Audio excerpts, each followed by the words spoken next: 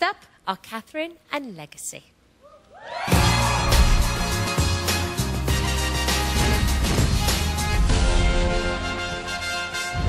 As a child, I was extremely shy. My mom owned a dance studio, so she kind of got me into dancing. My first performance was with my mom, and she was on stage with me, and it was a ballet routine that we did, and she danced beside me, guiding me.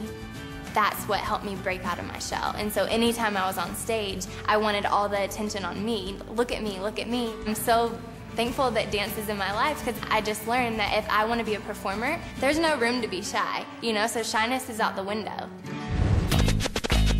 As a child, I was really rebellious. If I had a passion, I would follow it no matter what anybody said. Funny enough, I remember my first performance being inside of a house party, and my father used to, do a little 70s dance. And he used to grab my hand and bring me to the middle of the floor. Obviously, me being a rebel, I was like, nah, no way. And he bribed me with $5. That initially made me start dancing. Now I have to thank him, because if it wasn't for that moment, I wouldn't be here today. And that's why I started dancing. This week, Tony Meredith will help them battle the steps of the Paso Doble. Do you know anything about the Paso Doble? Yeah. Yeah? It's said Paso Doble. Paso Doble. It's the only thing I know. The Paso Doble is passion, it's power, it's provocative, it's intense. The aggression of the steps is going to tie into the story of Legacy, who is an admiral that comes in from this naval fleet. And he comes into port and he sees his lover, his concubine, that he actually has been longing to be with.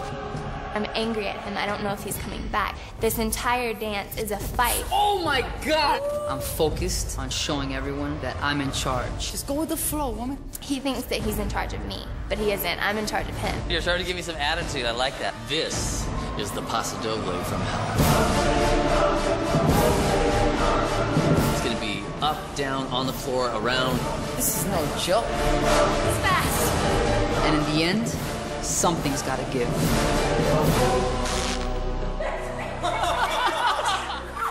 Oh! Is that your pants, huh? So, will they stay together or split apart? Ladies and gentlemen, Kathryn and Legacy.